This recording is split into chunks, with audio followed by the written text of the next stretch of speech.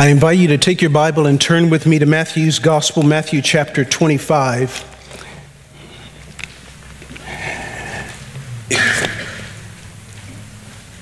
We have been on a verse-by-verse journey through this wonderful gospel letter, and we've come to this 25th chapter. This is our second message in this chapter, and it is a very important section, as is all the Word of God. I said to my son earlier this week, I feel like this particular section is very, very important for us to hear and learn from. And he said, "Well, Dad, you feel that way every week." And so, again, we come to God's Word. Now, as I read the text, I want you to listen to it and welcome it for what it is. It is the Word of God. I want you to listen to it today as if your very life depended on it. And it does. Here is God's holy word. Matthew 25, beginning in verse 14. "For it is just like a man about to go on a journey, who called his own slaves and entrusted his possessions to them. To one he gave 5 talents, to another 2, and to another 1, each one according to his own ability. And he went on his journey. Immediately the one who had received the 5 talents went and traded with them, and gained 5 more talents. In the same manner, the one who had received the 2 talents gained 2 more. But he who received the 1 talent went away and dug a hole in the ground and hid his master's money. Now, after a long time, the master of those slaves came and settled accounts with them. The one who had received the 5 talents came up and brought 5 more talents, saying, 'Master, you entrusted 5 talents to me. See, I have gained 5 more talents.' His master said to him, 'Well done, good and faithful slave. You were faithful with a few things. I will put you in charge of many things. Enter into the joy of your master.' Also, the one who had received the 2 talents came up and said, 'Master, you entrusted 2 talents to me. See, I have gained 2 more talents.' His master said to him, 'Well done, good and faithful slave. You were faithful with a few things. I will put you in charge of many things. Enter into the joy of your master.' And the one also who had received the 1 talent came up and said, 'Master, I knew you to be a hard man, reaping where you did not sow and gathering where you scattered no seed. And I was afraid, and I went and hid your talent in the ground. See, you have what is yours.' But his master answered and said to him, 'You wicked, lazy slave, you knew that I reap where I did not sow and gather where I scattered no seed. Then you ought to have put my money in the bank, and on my arrival I would have received my money back with interest. Therefore, take away the talent from him and give it to the one who has the 10 talents.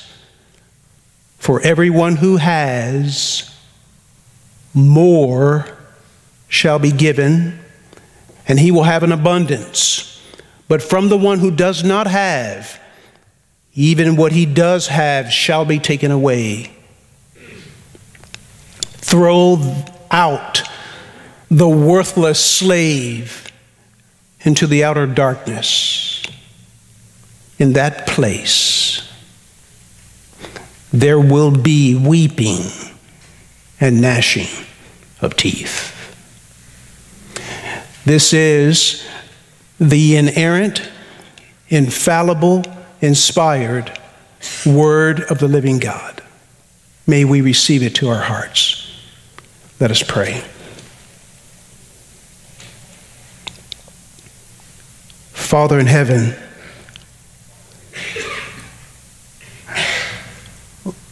we ask in Jesus' name for the grace of illumination, for the capacity to understand your word. We ask for the heart to receive it and the will to obey what you have revealed to us,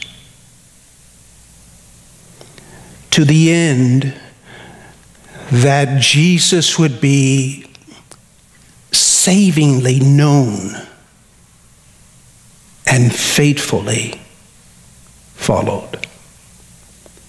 This is our prayer in Jesus' name. And all God's people said, amen.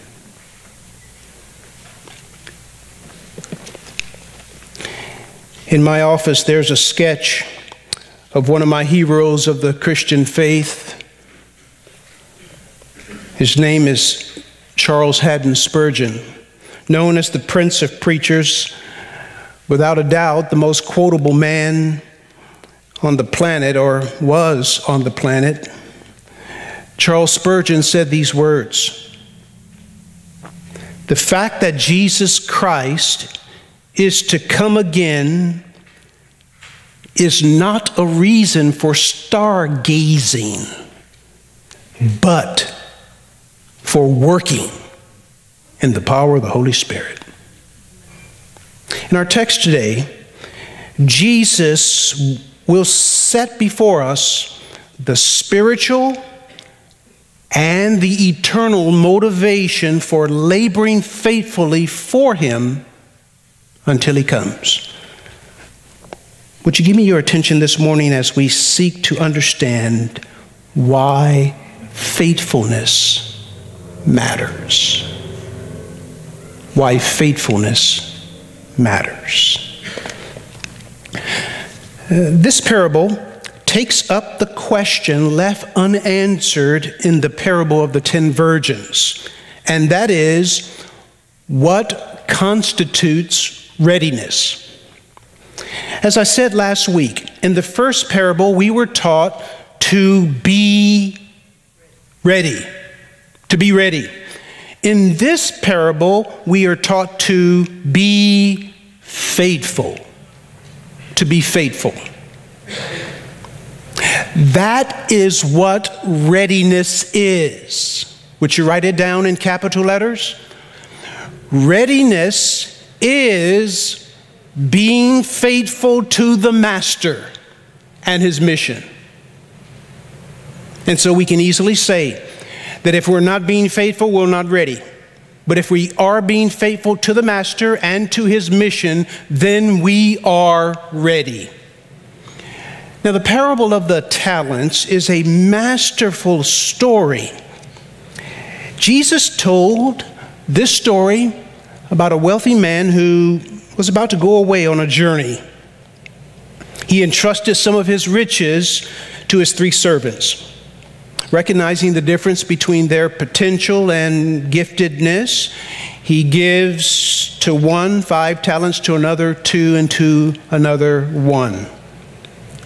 He charged them all to be faithful and wise in their stewardship until he returned. Upon his return, after a long journey, a day of reckoning took place. We see it in verse 19. Now, after a long time, the master of those slaves came and settled accounts with them. You can circle verse 19. It is a key text, a key verse that tells us to pay attention because our master will come and settle accounts.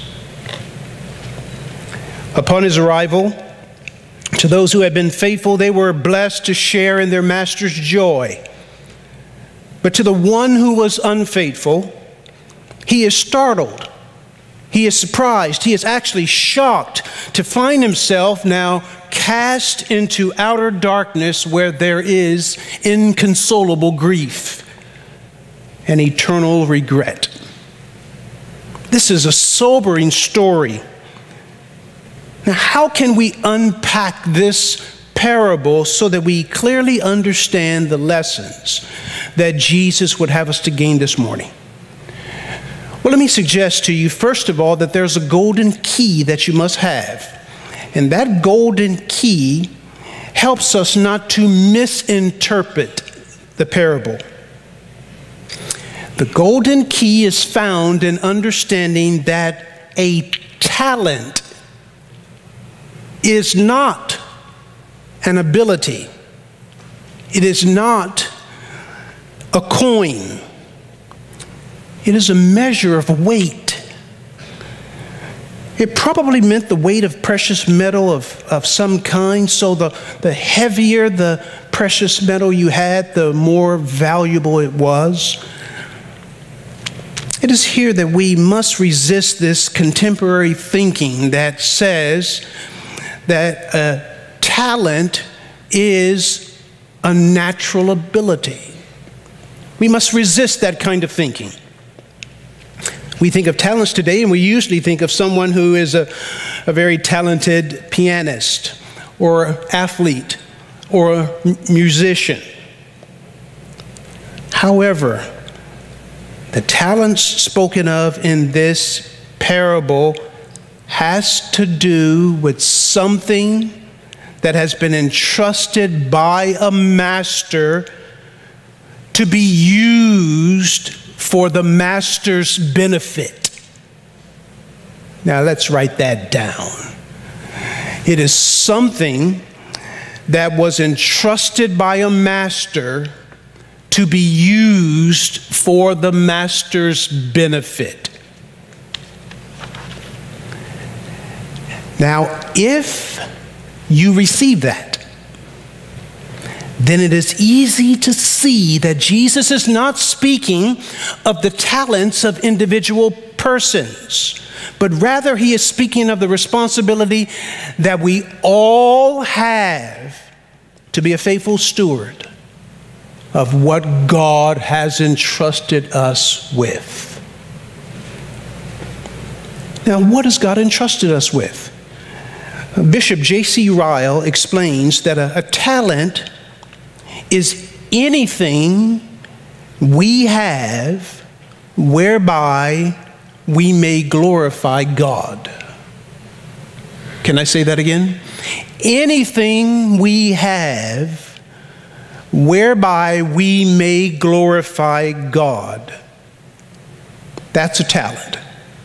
In other words, it could be our gifts, our influence, our money, our knowledge, our health, our strength, our time, our senses, our reason, our intellect, our memory, our affections, our privileges, our advantages. All that we are, all that we have been given is a talent from God.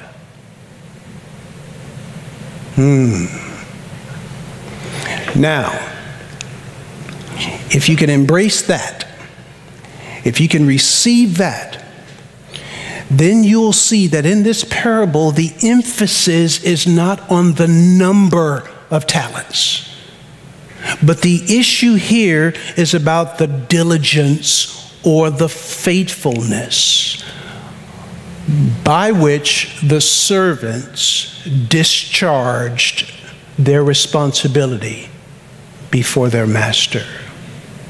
The language is the language of investment. The language is the language of stewardship. And as we shall see, what we do with what we've been entrusted with reveals if we love the Master, if we belong to the Master, and if we will have a share in his kingdom.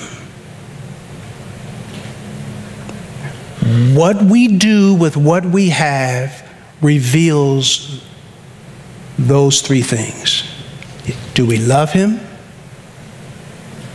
Do we belong to him? And will we share in his kingdom? Let me try to frame this parable underneath these three headings. First, we will see the Master's endowment. That's found for us clearly in verses 14 and 15. The Master endowed his servants with goods, certain riches, to be used for his glory, for the benefit, for his advance. Number two, the servant's employment. That's clearly seen for us in verses 16 through 18. And then we will come to the end of this parable and consider the Master's evaluation. That's found in verses 19 through 30. The Master's endowment, the servant's employment, and the Master's evaluation. Let's zero in now on those things as we come to this text. Why should faithfulness matter to you and me? Why should it be important? It's important, number one, because of the Master's endowment. Let your eyes drop to the page here and follow with me in verse 14. For it is just like a man about to go on a journey, who called his own slaves and entrusted his possessions to them. Stop right there. The word "for" at the beginning of verse 14 is the connecting preposition which links this parable to the last one. It's a connecting word. For it is just like. What is the it just like? The it is the kingdom of God. Going back up to chapter 25, verse 1. Then the kingdom of heaven will be comparable. He tells the story of the 10 virgins. Now he tells another parable, or the story of the talents. This is about the kingdom of God. The coming kingdom of God is just like a man about to go on a journey, who called his own slaves and entrusted his possessions to them. Now the word journey here suggests that this man has gone away for a reason. And when he has accomplished his purposes on that journey, then he will return. Just as the bridegroom in the previous parable returned, just as the Son of Man will come in his glory in the last analogy, verse 31, in this parable, the Master on the journey returns. He comes. And when he comes to settle accounts. Now, it's not very hard to see that this man in the story is none other than the Lord Jesus Christ. But I'd like you to notice carefully what this master did. He called his own slaves and entrusted his possessions to them. And so right from the start of the parable, we are shown something about the reality of the Lord's ownership. The Lord's ownership. Jesus brings us face to face with this undeniable fact that he is the owner of it all. Notice the emphasis. The servants were his own servants. Do you see it there in verse 14? That which was entrusted to them was, verse 14, his possessions. Do you see it? Underline it. Make that little note in your Bible. They were his own slaves or servants, and it was his possessions. Now keep in mind that in the New Testament day, servants were actually owned by their masters. They were his possession. They belonged to him. They were his property. The master was responsible for their means, their resources, their well-being, their provisions, their protection. The master was responsible for their family and their future. The master owned them. The servants had no rights. Now, I know that may shock some of us American citizens, or most of us American citizens, because, we always are trying to stand on our rights. But in this context, these servants had no rights of their own. They were purchased by the master, and so everything that they were given was not theirs, it was a gift from him. And this is one of the key elements in the story, as we shall see it played out. The master owned it all. He entrusted some of his riches to these servants, and resist the mentality of thinking that somehow these servants were mistreated, that they were somehow kept against their will, that somehow they're abused in some way. No, not in this story. In this story, they were made custodians of vast riches. If we compare Scripture with Scripture, we will see the forecasting of the ascension of Christ. And in Ephesians chapter 4, it says when he ascended on high, he gave gifts to men. Just how great was this investment? Well, in the margins of your Bible, some of you all have little notes in the margins of your Bible, you will discover that a talent, a single talent, was worth about 15 years of labor. Do you see that note? Do you have that note in some of your Bibles there? If you will trace it, you may find that you see the word talent in verse 15. It has a little 1 by it. Trace it over to the side, and it'll give you that footnote. Others might note that a talent was worth 20 years of labor. Now, really, no one knows. No one really knows how much this would be worth in our day. Some simply say that a talent, get this, was generational wealth. We know for sure that it was substantial. Here's the key. Are you ready? Not one penny, not 1 ounce was theirs. It all belonged to the master. All of it. Listen, this is a fact that Jesus wants us to see on the very outset of this parable. That everything that we are, everything that we have is on loan from God. Everything. Must I prove it in the Word of God? 1 Corinthians chapter 4, verse 7. For who regards you as superior? What do you have that you did not receive? Psalm 50, verses 10 through 12. God says, for every beast of the forest is mine, the cattle on 1,000 hills. I know every bird of the mountains, and everything that moves in the field is mine. If I were hungry, I would not tell you, for the world is mine, and all it contains. And the all includes you and me. We belong to God. Ezekiel 18, verse 4. The prophet, God said through the prophet, all souls are mine. All souls are mine. The soul of the Father as well as the soul of the Son is mine. Job 33, verse 4.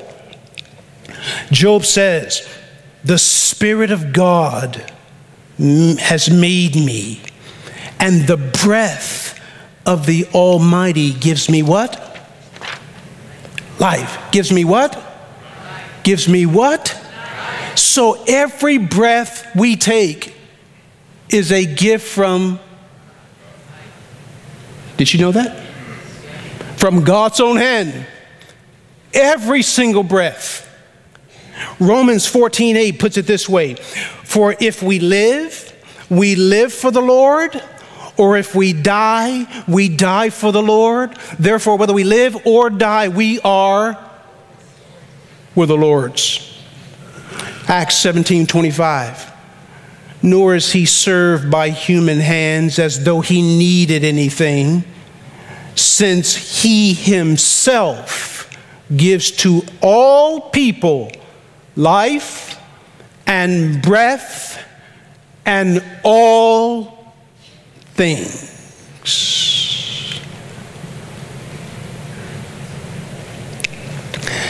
We are like hired men set upon this earth to do our Master's will. And the truth of the matter is that every breath we take, our blood, our souls, our days, our talents, our abilities, our riches, our lives, our children, everything we have is on loan from God.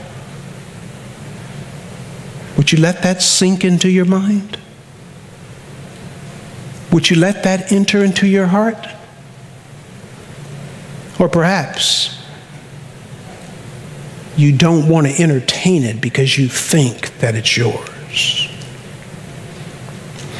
This is not some new doctrine. As a matter of fact, we can trace this doctrine all the way through the pages of Scripture. The doctrine of creation tells us that everything we have and the very world in which we live belongs to God. Psalm 24, verse 1, for the earth is the Lord's, and all it contains, the world, and those who dwell in it.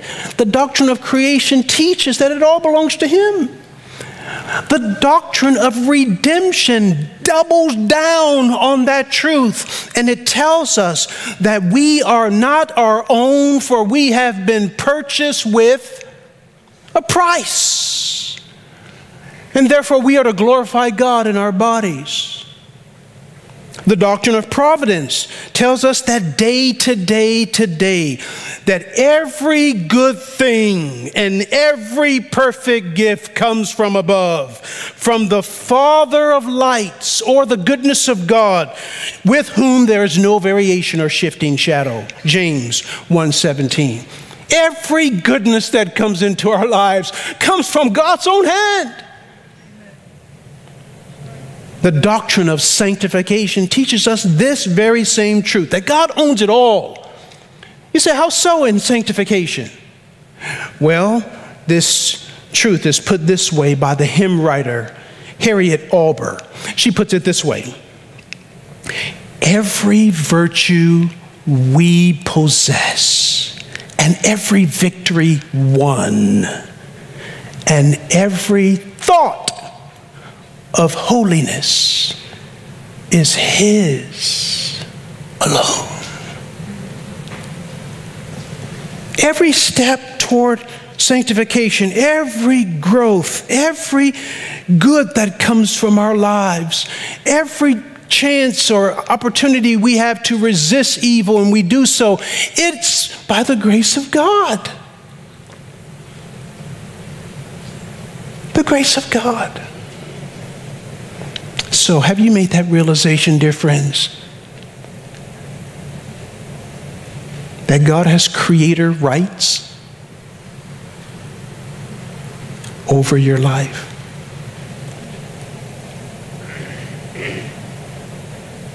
In addition to God's ownership, we're shown and brought face to face with the Lord's sovereignty in verse 15.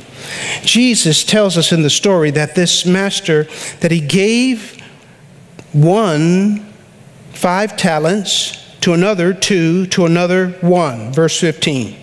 And notice the phrase, and I want you to underline it in your Bible, each according to his own ability. Do you see it? Come on now, talk with me. Preaching is supposed to be a two-way thing, although I'm to do most of the speaking and you're to do the listening, but you all ought to engage with me in this process. So I want you to underline that phrase, each according to his own ability. And then he went on his journey.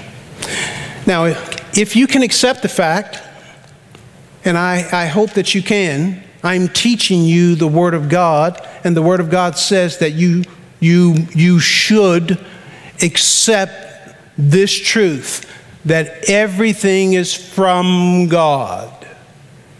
Every gift you have, everything in your life, not evil, but everything in your life that's good, everything that you have, every providence in your life is from God. Can you accept that?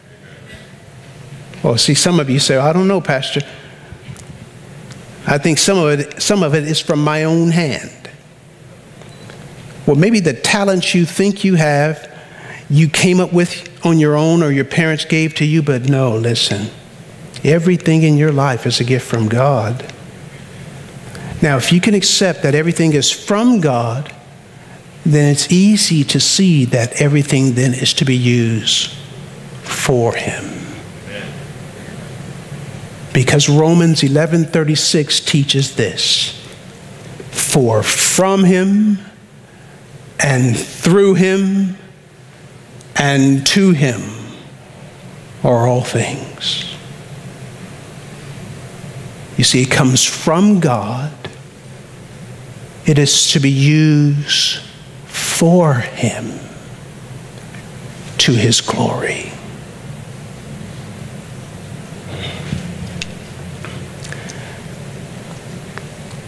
It's like a parent who gives a child money to buy the parent a gift with. You know how that works, right? The child doesn't have any cash, no money, no credit, no job, but we give them money to get us a gift with. And then we find joy when they come and bring us the gift. It brings us satisfaction, doesn't it? This is the picture that the story paints. So far, we've discovered that Christ is the rich man who's going on a journey.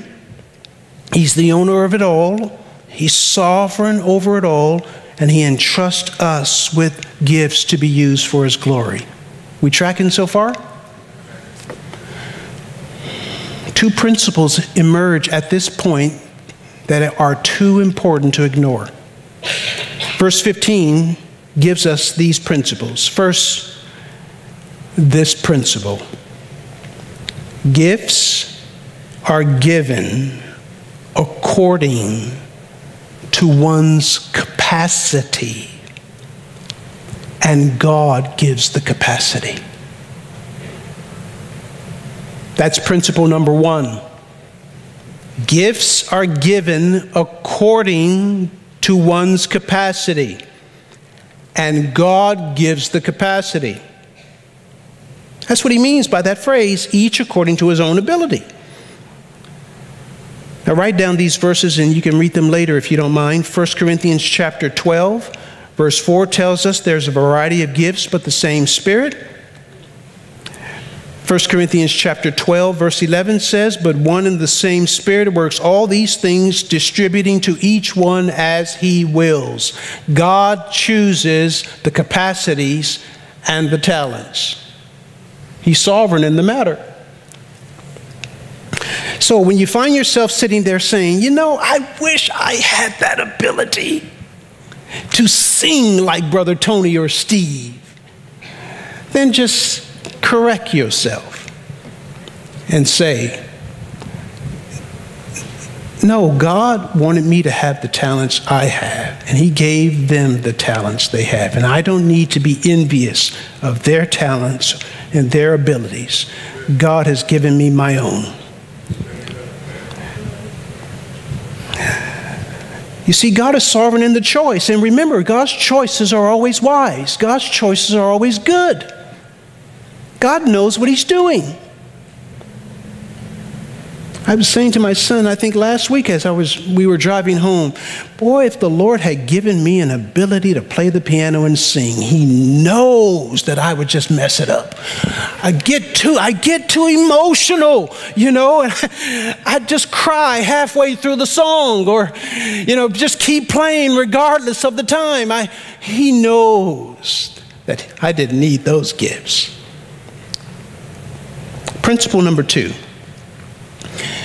God rewards according to faithfulness, not according to the magnificence of the gift. God rewards according to faithfulness, not the magnificence of the gift. Now, as we shall see in the story, the master gives the same reward to the 2-talent servant as well as the 5-talent servant. And here's the great lesson. Here it is. Diversity of gifts do not mean inferiority of life.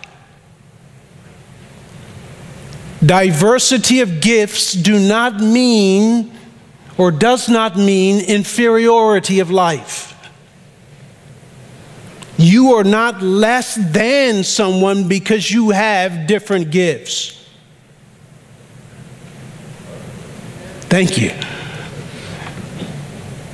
Can we stop for a moment and try to apply this? I want you to think about what God has blessed you with. Come on now, try hard. God has blessed you with sight, hearing. He's blessed you with the abilities you have, things you have now in your life. If you have children, great. If you don't, that's God's sovereign purposes. Everything that you have is a gift from God. Now, how do we apply this truth so far? This is what I want you to do. Begin to count your blessings.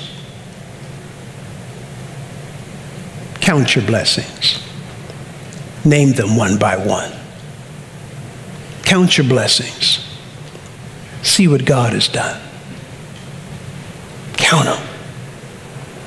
By the time you get to 3, 4, 5, 6, you'll begin to recognize, oh, Lord, you've given so much.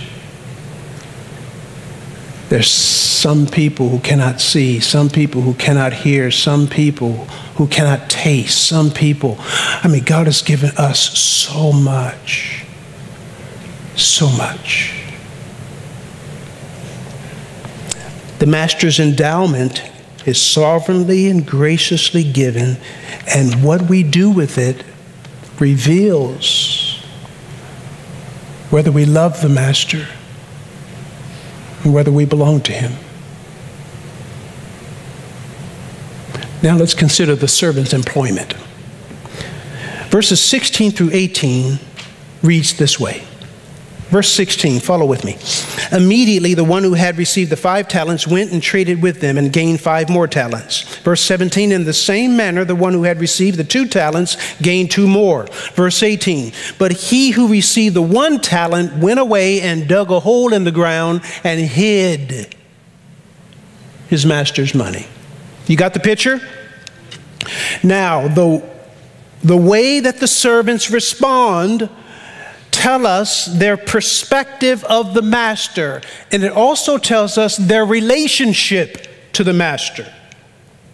The same description of faithful obedience is given to the first 2 servants. Both are said to do something. What did they do?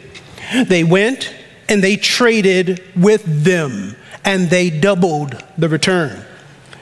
The phrase went and traded with them it implies direct action. And we're not told how they went and traded with them. We're not told if one went and started a lone business, or if one went and bought some cattle and started to sell the cattle. We're not told how. But what we're told is that these first two servants took what they had, used it. They used it immediately. They used it without delay. They were entrusted with gifts and they put it to work. We are to do the same. Now, here are the marks of the first two servants. They did their work promptly. They did not procrastinate. They did their work perseveringly. They did not quit when they faced obstacles. It wasn't all smooth sailing for them. We can assume that and be right on target with it. They perhaps ran into obstacles, but they did not quit. And number three, they did their work purposefully. They wanted to please their master. They were ready to give an account to their master. Promptly, perseveringly, purposefully. Now we are to do the same. We are not to sit on our gifts and squander them. We're to use them for the master's glory. We're like trustees, really. Trustees who've been given a certain amount of wealth from the master himself, and we are to conserve those assets so that they won't be lost and use those assets so that our master would be pleased. Now, who is this one-talent servant? Who is he? Verse 18, the description is really a sad one. Will you look at it with me? But he who received the one talent went away. He didn't go and trade with it, he went away and dug a hole in the ground and hid his master's money. Unlike the first two, this description is not one of faithful obedience, but one of flagrant disobedience. Flagrant. Alexander Maclaren is a Scottish Baptist minister of the late 1800s.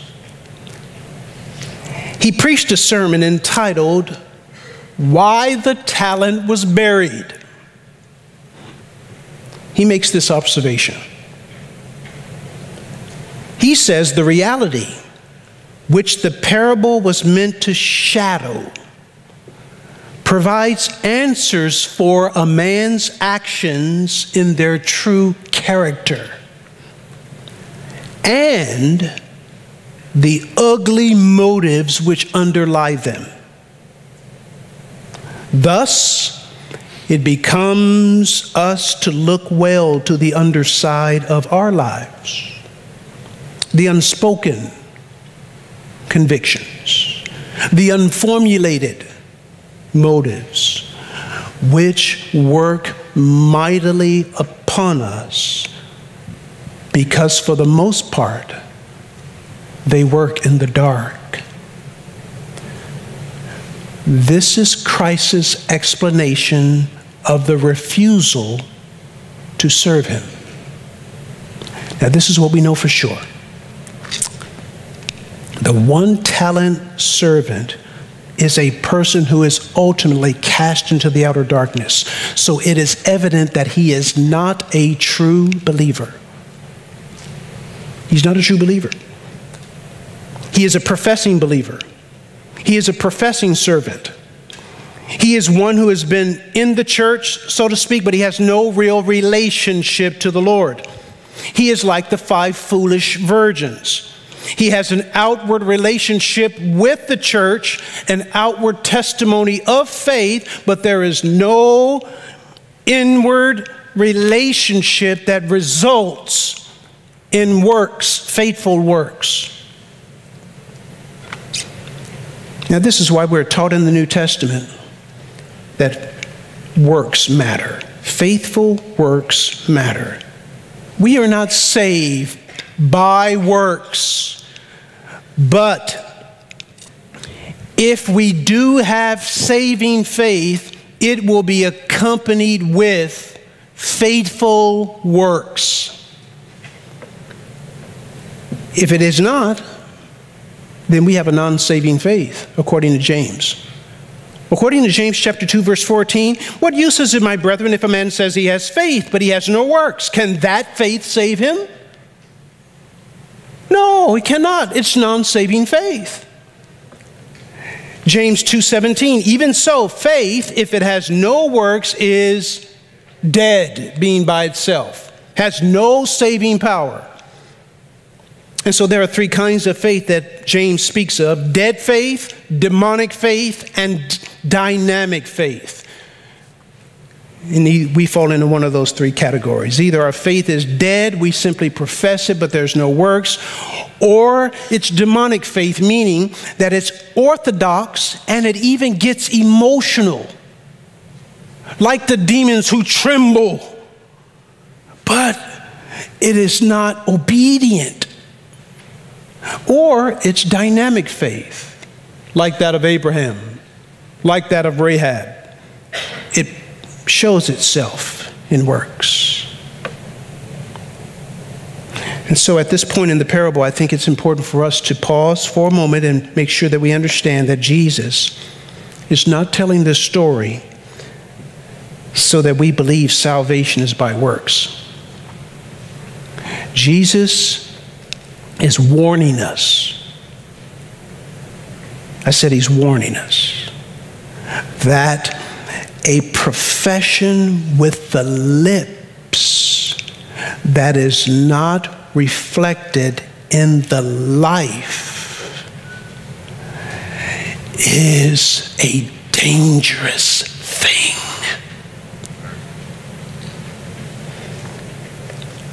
You see, the first two servants were faithful and they were diligent, and the way that they showed their love for the master was to faithfully serve him, but not so with the third. We will drill down on why he did what he did in just a moment. So let's pause again for a second. Take a good breath.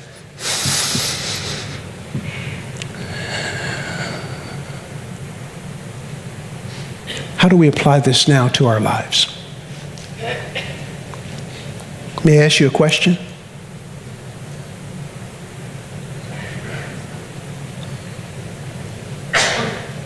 What are the things that you are really serious about?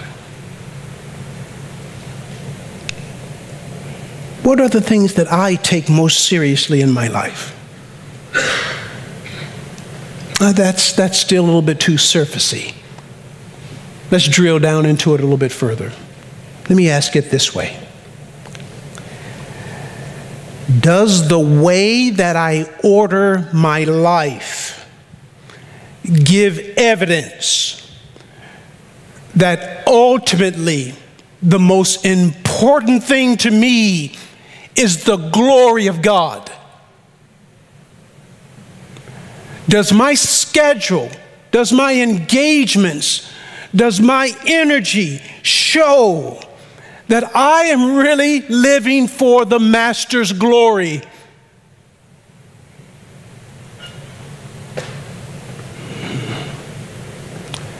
He said, Pastor, why is it important that we even think about this stuff? I came to church to get a nice slap on the back and a good tickle of the ear.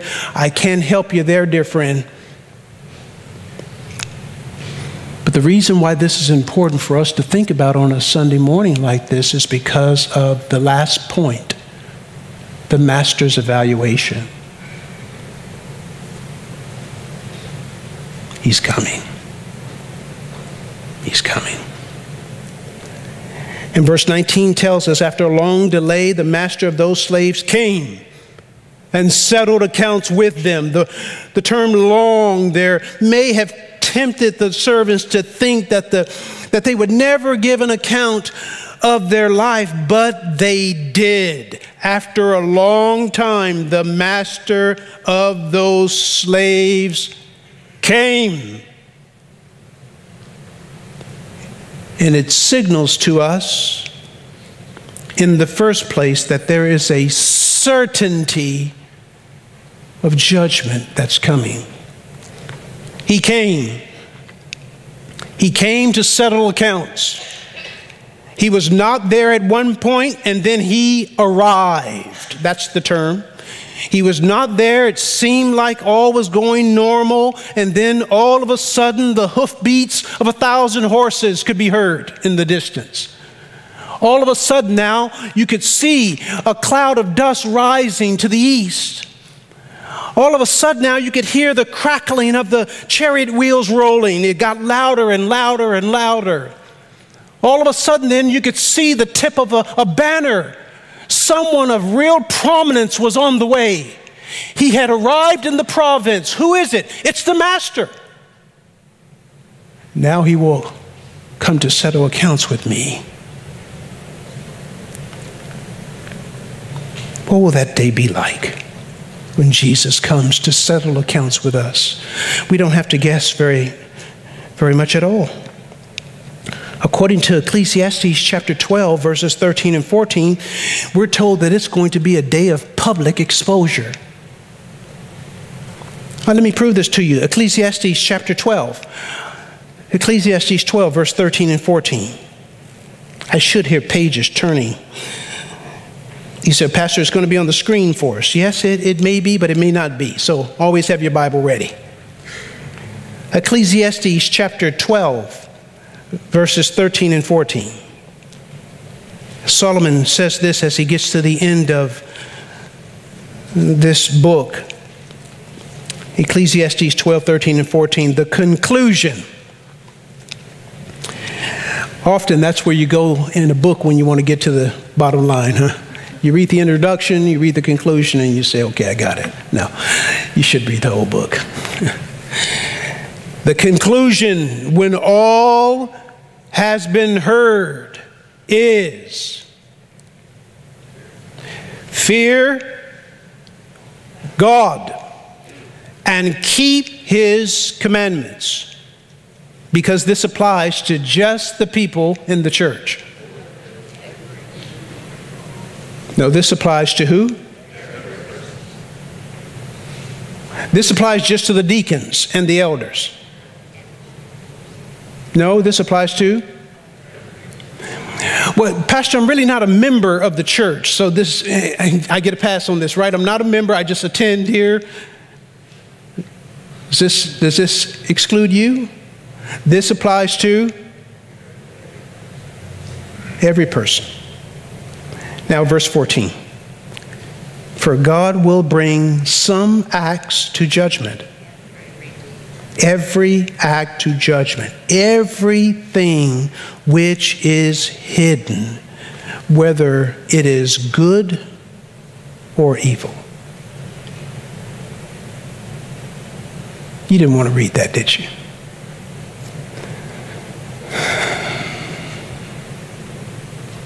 Everything. Everything.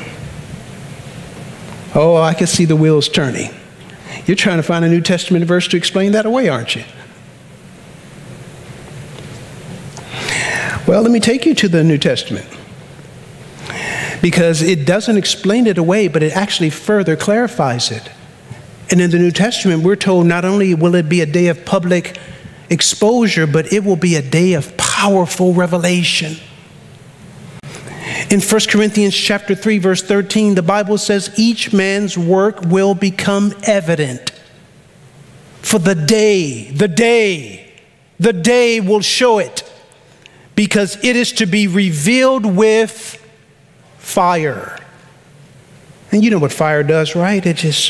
It consumes all that is not pure, and within the very metal itself, it brings the dross to the top so that you scrape it off, and what you have left is pure gold.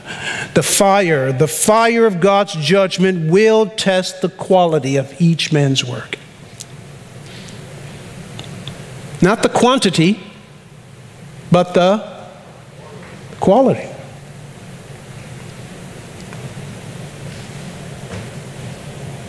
It'll be a day of public exposure. It'll be a day of powerful revelation. But listen, it will also be a day of personal commendation. 1 Corinthians 4:5.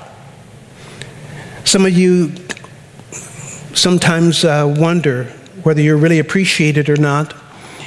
And, those in your family or maybe even in the church do not affirm your worth or your efforts or your service. Don't worry about it. I said, don't worry about it. Because you see, there's coming a day when God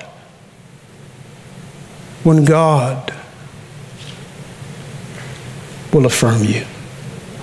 1 Corinthians 4 verse 5, therefore do not go on passing judgment before the time, but wait until the Lord comes, who will both bring to light the hidden things in the darkness and disclose the motives of men's hearts, and then each man's praise will come to him from who?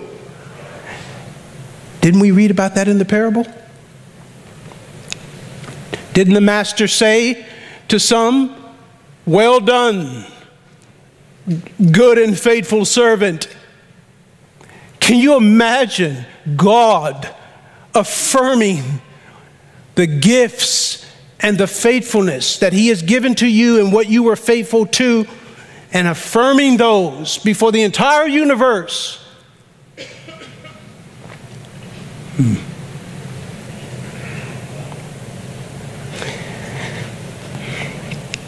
I hesitate to use personal stories, but I played Pop Warner football when I was a young kid. Played for about 7 years. And I enjoyed playing Pop Warner football. When I got to the 7th grade, they started to get a little too big and hit a little too hard. So I decided to go to the soft, delicate sport of basketball.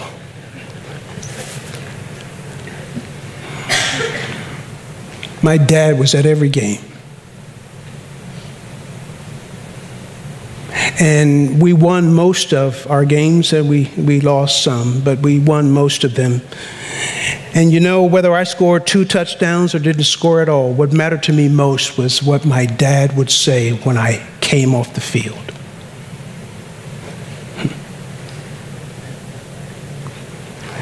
Sometimes, when he didn't say anything for a little period of time, it was the most difficult time in my life, because I was looking at his eyes and looking at his features to see what he thought. But when he spoke, that's what I needed to hear. What did my dad think? It mattered. It matters to each child, and it matters to every one of us. What we hear from God on that day, it will matter more than we know. On that day, God will not ask you, well, what did the church do? He will not ask you, well, what did your deacons do? He will ask what you did. What did you do with what I gave to you? And on that day, no excuses will work. Oh, you can tell excuses to your pastor and to your boss and to your parents. You can find a way to talk around us easily, but on that day, no one will talk around God. The only thing that will matter on that day was, did the time that God gave to us, was it productive years or was it wasted years? Come on. We must not waste any more time serving trifling issues in this life. We must be about the master's business. We do not know when he will call us home or come again.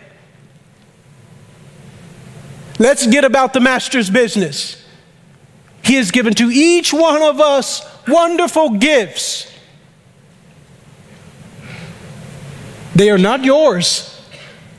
They're his. Let's serve his purposes so that we stand before him on that day with no regret. that we stretched out, that we gave everything to serve his cause, that we did not hold back.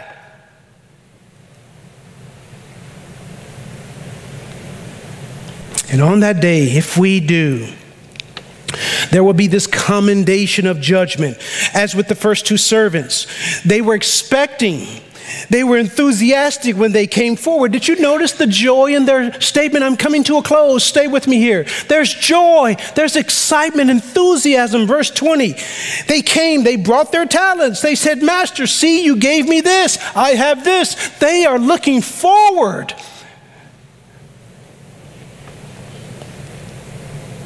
You can see and feel the enthusiasm. Why? Because they have a relationship with their master. They know who he is. They know what he's about.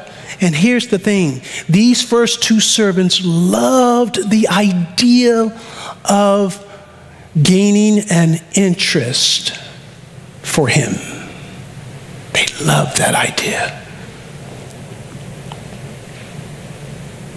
They're faithful. They get the same praise, identical, same wording for both of them. What does it tell us? It tells us that the same reward is given to the servant with lesser capacity and smaller gifts as the greater one. In other words, if Martin Luther was a 5-talent guy and he was faithful, well, if I am a 1-talent person and I am faithful, I will get the same reward as Martin Luther. I'll get the same reward as John Calvin. I'll get the same reward as Charles Spurgeon. I'll get the same reward. I have lesser gifts. I'll get the same reward.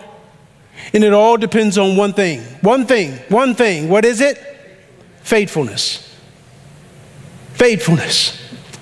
Can you enter into that?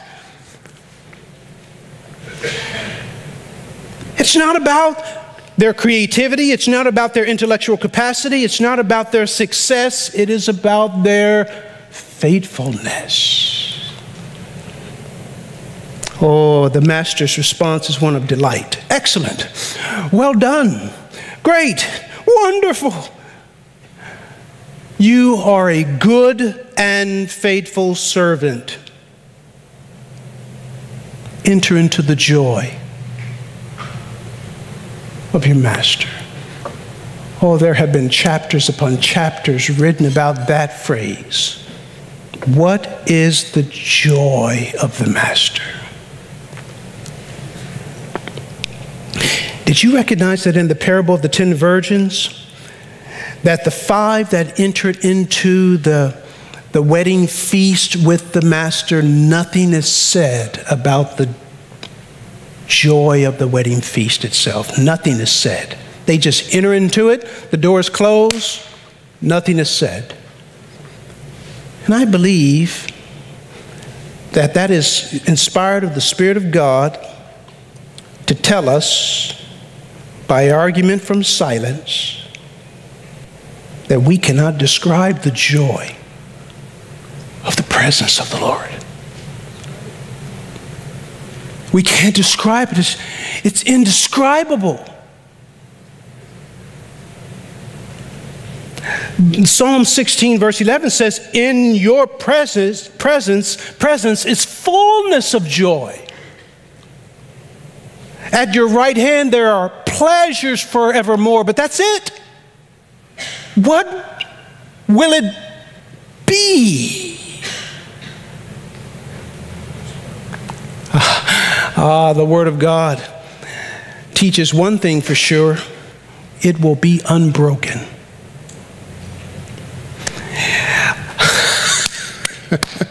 I wish somebody would get a little happy. It'll be unbroken. You know how when you're enjoying a good time, something always has to come and break up that joy. Sometimes it's your own family, you know. Sometimes it's your friends. Sometimes it's just time. You know, you got to stop this and go do that because you got a job to do, and something interrupts the joy. Perhaps it's your body. You get tired. You know, you've been at a party all day. You've been enjoying yourself, but you can't go on because your body's just tired and you got to go home. Something in this life always breaks up the joy. But listen, for the believer, we're going to enter into a joy that is unbroken. It's never going to stop. Unshaded, eternal joy.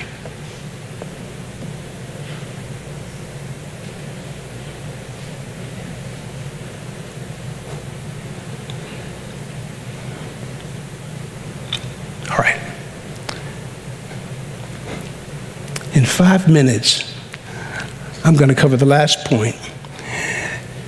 Someone rebuked me this week and said, Pastor, you don't need to be a time lord so much. I tried to explain to them that I need to be sensitive to people's time because not everyone has the same capacity. I'm tempted to come back to this last point next week, but I don't want to break up the story. The story ends with the judgment of the unfaithful servant. And if you'll notice carefully, the unfaithful servant makes an excuse and he gives an accusation. He says, I was afraid of you. But then he disclaims any responsibility for the talents that he has. Why is this man condemned in the end? Well, verse 24 tells us because he misjudged his master's character. And the one who had received the 1 talent came up and said, Master, I knew you to be a hard man. That word means harsh. I knew you to be a dictator, a tyrant. I knew you to be one who was a legalist. All work, no pay. You see, this last servant didn't even really know who his master was. In church, there are people the same way. You come to church, and the truth of the matter is that you see God as just someone who demands more than he gives. You see God as a hard master, a hard man, a hard Lord. But the truth of the matter is that you don't know him. Because our God is one who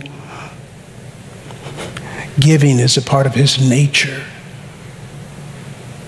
Our God is one who you can't even stop him from giving, because to stop God from giving would be like stopping the rays from the sun.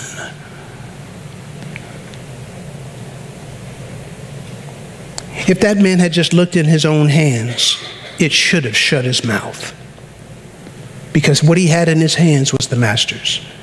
But the force of the Greek language tells us that he had a hostile attitude. He misjudged his master's character, and therefore he is condemned. Verse 25, I was afraid, I went away, hid your talent in the ground. See, you have what is yours. It's a very forceful word. It means literally that he said, see, and he threw it at him. Take yours. You have what is yours. Hostile. Bitter. Disrespectful. You'll say, Pastor, nobody in church would feel this way about God, right? Nobody. Nobody would actually say these things of God, would they? Dear friends, this is the teaching of Scripture concerning the nature of every person's heart without God. Deep in the heart of mankind apart from God is coiled, this snake of rebellion that will stand up to God's face. And if it could, it would tear him down from his throne. You said even religious people in church who are unsaved feel that way about God? They may cover it in religious tones. They may cover it in moral uprightness. But at the back of that unwashed black heart is this spirit of rebellion. This is why we must be born again. This is why we need to be washed from our sins. This is why God has provided a salvation that cleanses from within. Because we're all stained and we're all poisoned from birth with this kind of heart. And that's why we need to be born from above. Every single one of us. And Jesus says, unless it happens, you shall not enter the kingdom of heaven. You must be born again.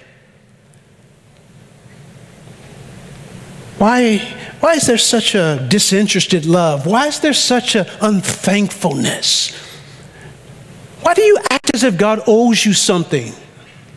There it is. It's because of this heart. This servant wasn't a murderer. He wasn't an adulterer. But deep in his soul, he was an unchanged man. I knew you to be a hard man, he says. I did nothing with it. I buried it. Here, take what is yours. He is rebuked not only because of his inconsistency and pretended fear, but he is also rebuked and condemned because of his wicked character. And the master calls him such. You wicked and lazy slave. Well, we can say much about this. But let it suffice to say that, in the words of James Montgomery Boyce, by the standard of laziness, how many wicked people must there be in our churches?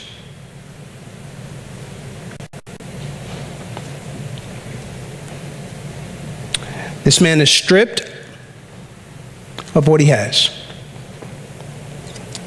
The very thing that he has is taken away from him. If one dies without Jesus, when you go into eternity, you will not go into eternity with the knowledge you had on earth. You will have that stripped from you, and you will go into eternity with none of the privileges you had on earth. None. He is sentenced. Throw out the worthless slave into the outer darkness. Have you heard those words before? Worthless. What did Jesus say about salt? When salt has lost its flavor, it is useless, worthless, to be thrown out. It doesn't serve its purpose. This is what we are when we don't serve our purpose before God. We were created for Him. If we don't live for Him, we lose our purpose.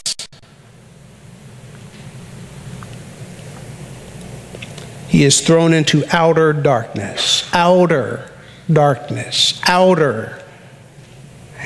There's no place for him in this world, and there's no place for him in the coming kingdom. It's a place outside of the gracious love of God. It is a place away from the transforming glory of Christ. There are places on this earth, even now, that is so dark you can't even see your hand in front of your face. It's so dark. This place will be darker still. no laughter, no light, no joy. This is a place that will have fire without light. And in that place, Jesus says, there will be weeping. It means a loud wailing, not a silent cry, not a silent whimper. But in that place, Jesus describes it as a place that will have a painful, miserable, loud cry.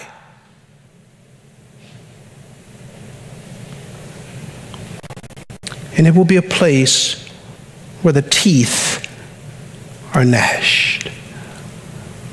I've been told by my dentist that I grind at night, so I have to use a mouth guard. But this is not just a grinding of teeth. This is a gnashing. It's a place of regret. Eternal regret. You don't have to go to this place. No one has to go to this place. No one. But it's the fate of all who reject Christ. It's the fate of all who refuse to accept his offers of love. It's the place of all who are not ready, who are not faithful. It'll be a world with no diversions, just a conscious punishment and an eternal regret forever and ever and ever.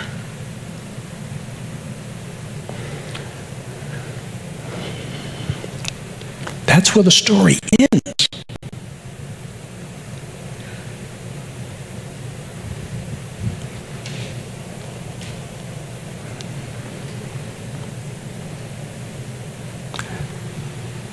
So that's where we will end.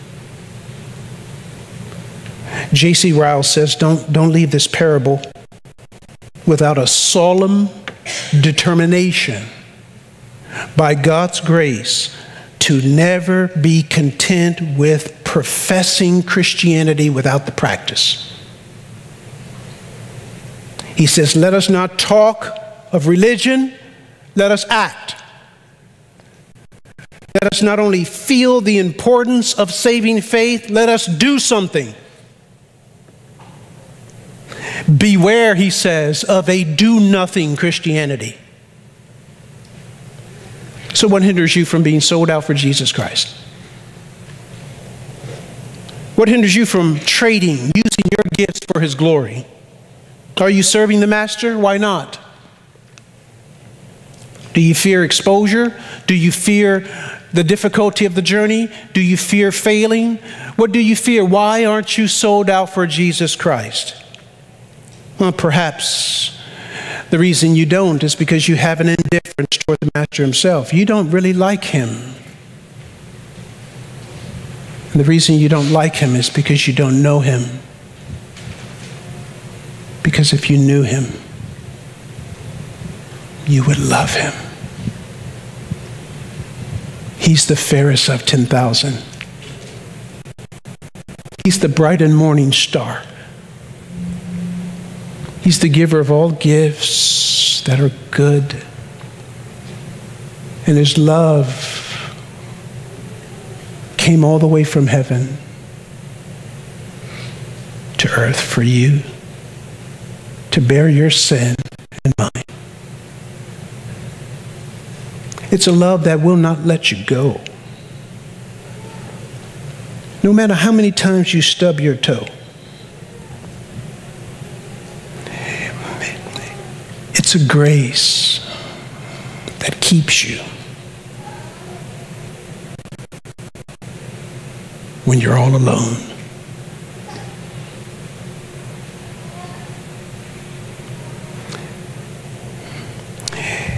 Would you like to know this Savior? Then come with me and let us survey the cross. Let us see from his his head and his hands and his feet. Sorrow and love that flows mingled down. Did ever such love and sorrow meet, or did thorns ever compose so rich a crown?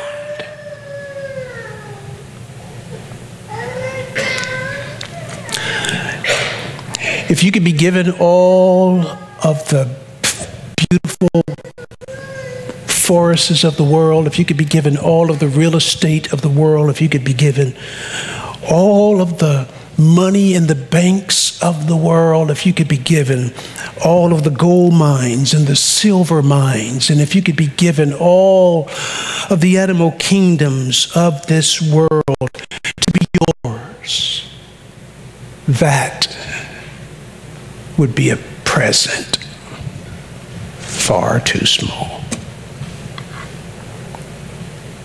if you didn't have the love of Christ.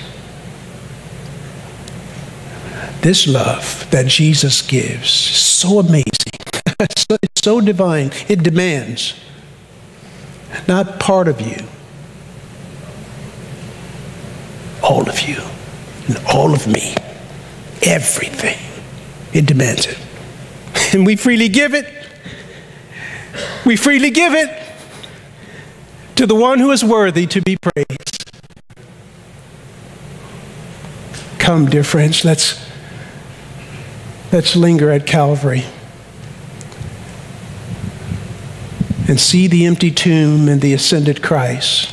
And let us come and hold nothing back and serve him faithfully until he comes.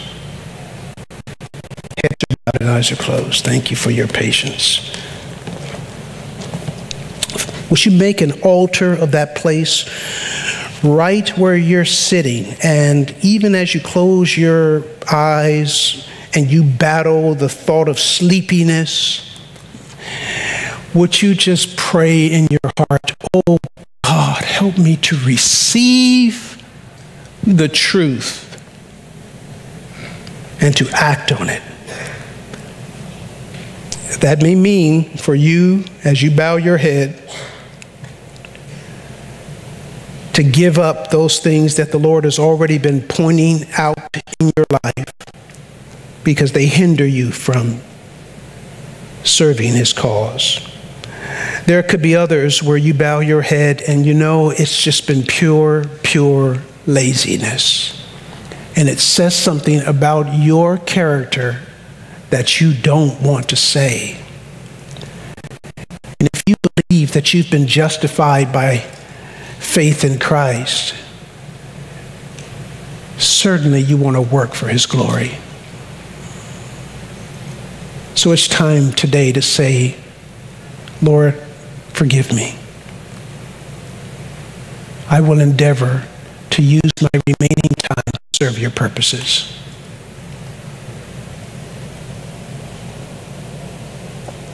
Thank you, Father, for this very searching and very strong parable. And Lord, we know that we have only really seen various streams of light from it. If the hindrances were removed in our mind, we would see so much more. We thank you for what you have shown to us. Help us to respond to the light we have. In Jesus' name. And all God's people said,